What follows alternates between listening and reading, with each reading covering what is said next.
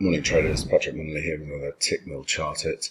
I want to draw your attention today to a potential developing opportunity in the Kiwi Swiss, New Zealand dollar versus the Swiss franc.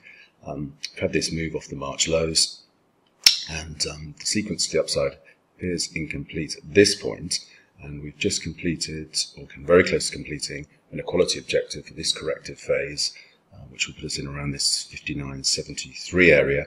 We've also got the monthly VWAP bullish, and we could potentially today put in a key reversal pattern. We'll need to see a close on the day above 60.50.